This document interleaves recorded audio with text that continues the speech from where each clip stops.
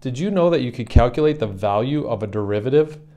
All you have to do is hit the alpha button and then F2. Up here in option 3, it says nDeriv. If you choose that, now you can put your derivative with respect to x, type in whatever function you want to calculate, and then let's say you want to find that derivative when x is 5.